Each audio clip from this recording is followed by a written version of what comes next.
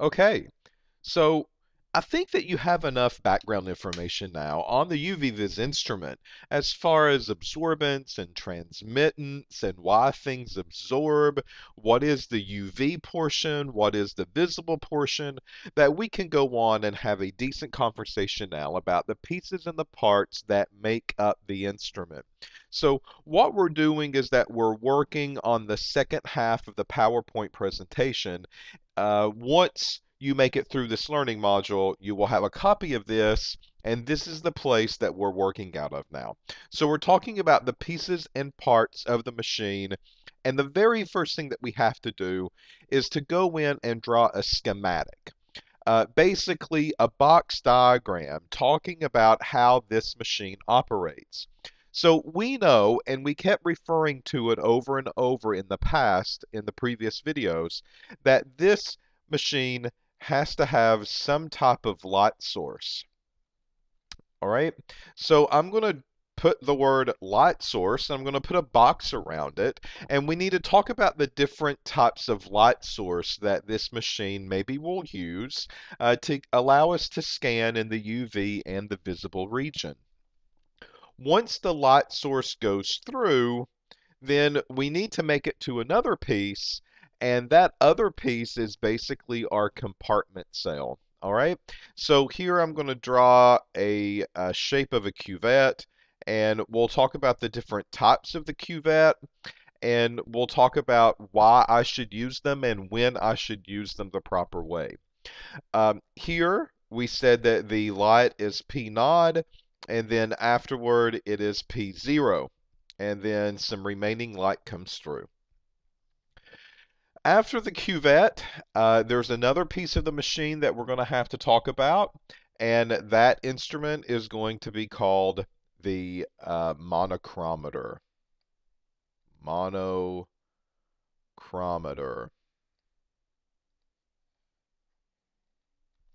And we'll talk about the monochromator, we'll talk about what it is and why we use it, how it's made. And then after the monochromator, we finally get to the piece that we call the detector. And then eventually all of that data gets fed into some type of computer system with electronic display.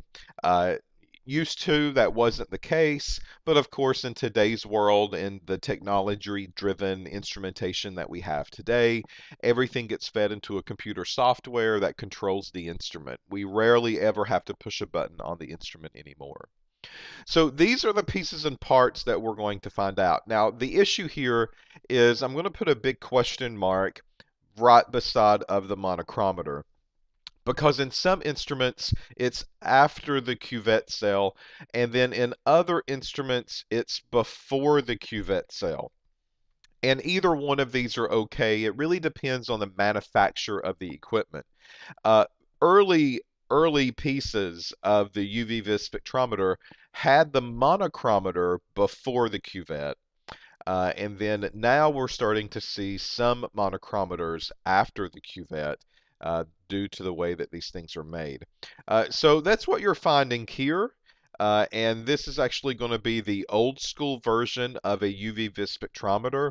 And this is typically the route that I will always talk about. So the light source goes into the monochromator, and then that monochromator sends it through the cuvette, and then that goes into eventually the detector. Notice there's no CPU unit in this diagram, but very often now, of course, we do have them. So again, this is kind of the simplistic form of a UV-Vis that was done way back years ago. Now the current versions are a little bit different, but all the pieces and parts are still basically there. If you wanted to see another type of diagram that basically tells you the same thing, it's just maybe a little bit prettier, this is another one. So here are the light sources, and we'll talk about those in just a second. And it goes through a monochromator, and then after the monochromator, it goes into what we call a beam splitter. And then this splits the light beam up into two portions. One goes through the reference, and the other one goes through the sample.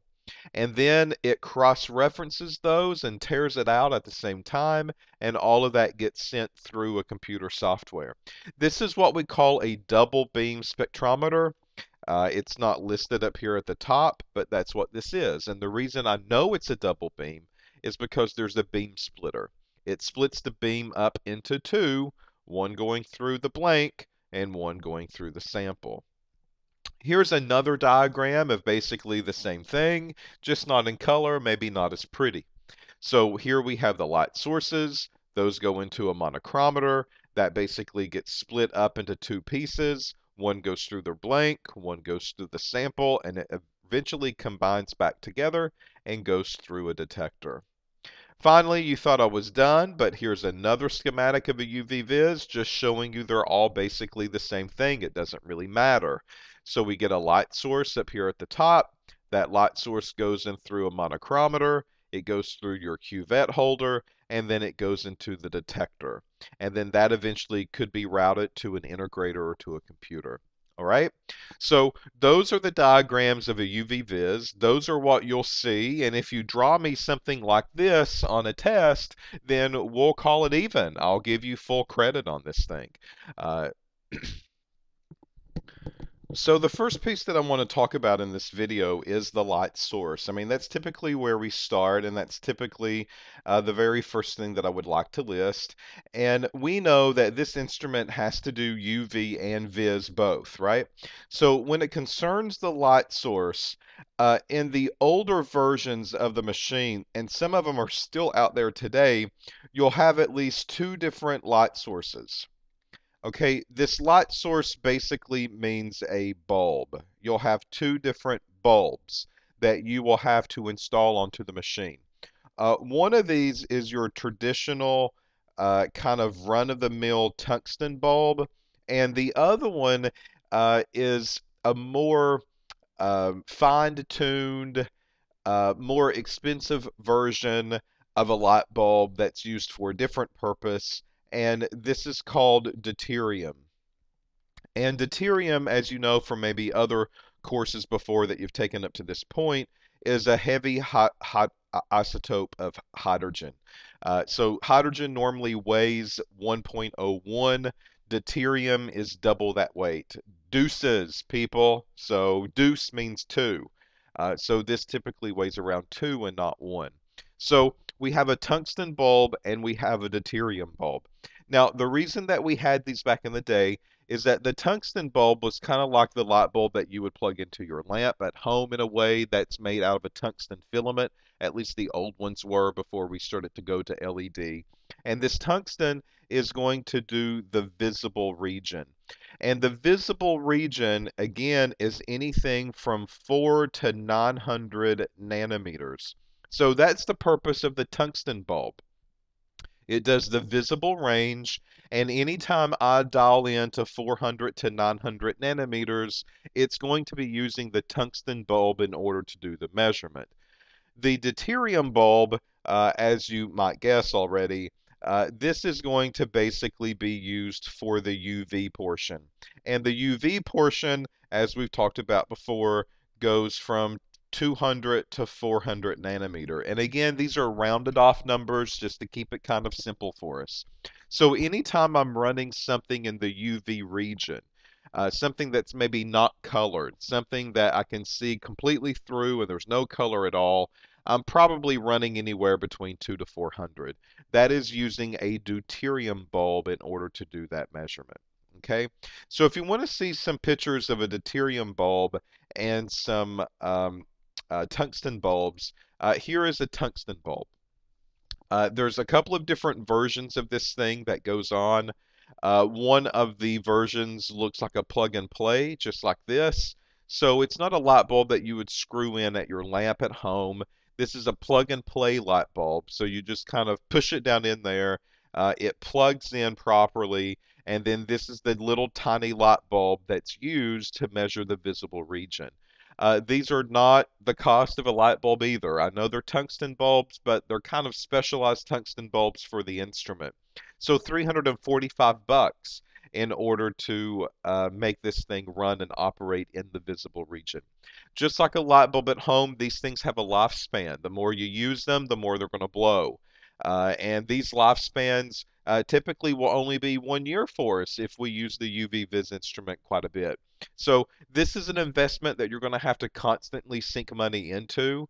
Hopefully, cross your fingers, you'll get a couple of years of life out of a tungsten bulb, and if so, then good job for you. You got lucky.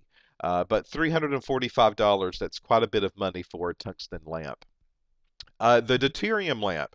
Well, the deuterium lamp is a little bit bigger. It's shaped a little differently. This silver box that you see right here, that's where the deuterium is kept. And the deuterium is basically going to give off radiation. And that radiation is in the form of the UV portion, 200 to 400 nanometer. So this little bulb is not giving off light, it's giving off radiation, which is basically what light is, right? And then that radiation is going into the sample, and the sample is going to absorb it if it absorbs in the UV portion. This deuterium bulb, looking up here at the very top, it's even more expensive than the tungsten because think about it, you're using heavy isotope of hydrogen here and you only get 2,000 hours of lifespan from it. So that's why we constantly tell you when you're not using the instrument, turn it off, please. Because if you don't turn it off and you've dialed into the UV portion of the spectrum, then it's using this bulb to do that. And as long as the machine is on, the bulb is on.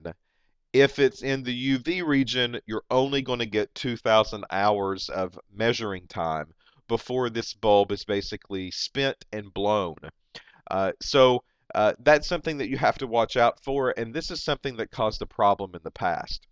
However, now all of our older UV vises will operate under a tungsten and a deuterium bulb, every single one of them. However, some of our new ones, like the thermogenesis, we chose not to go this route. We chose to go instead with a xenon arc lamp. And the xenon arc lamp does the UV and the visible portion both. You don't need two separate light bulbs anymore. So the xenon arc lamp is basically a bulb that goes into the back of the machine, like the deuterium or the tungsten. The arc lamp does both the UV and the visible portion both at one time. I don't need separate bulbs in order to do it. And these things typically have a lifespan of 10 years. So that's why we chose the thermogenesis, one of the reasons that we chose the thermogenesis in the lab. They use the xenon arc. These are longer lifespans of bulbs before I have to change them. And by the time I need to change the bulb, it's probably time to get a new instrument anyway. So that's our third variation of a light bulb. However, there's others out there, but these are the most common, and these are the ones that you will see in any type of laboratory that just needs a UV vis to run a UV vis. Okay, so that takes care of the light source. And in the upcoming videos, we'll go through and we'll talk about the monochromator and we'll talk about the cuvettes and the detector. So we're going to go through piece by piece and talk about what makes this thing operate up underneath the cover. Okay, so there's the story with UV Viz, and come back for more because I know that you're patiently waiting.